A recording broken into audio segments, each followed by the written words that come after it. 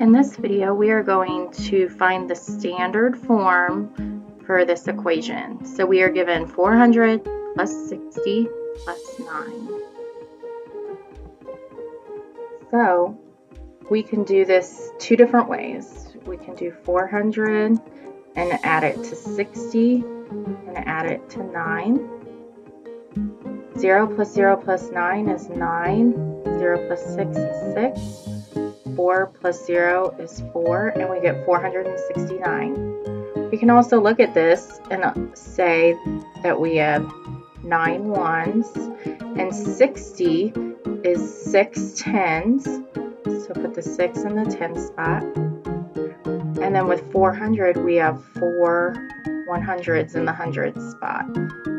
And each way, we get 469 in standard form.